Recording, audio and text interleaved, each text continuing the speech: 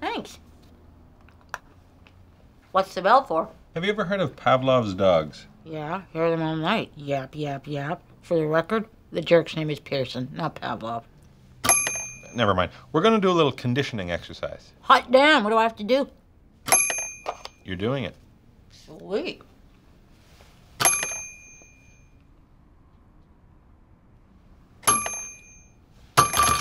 Oh, okay, all right. I think I've made my point. Not to me, you haven't.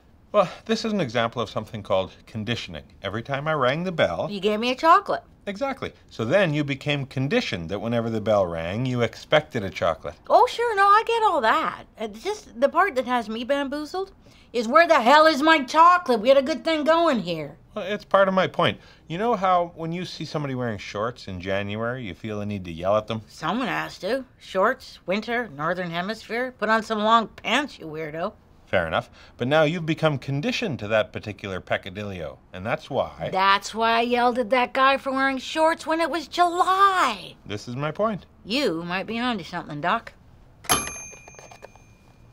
Mind you, the guy's shorts were those creepy shorts, the kind that are all cinched up and tight and gross. Well, fashion is subjective. Not when they're riding up that high. I suppose societal norms would dictate that... Hey, all the chocolates are gone. Ooh.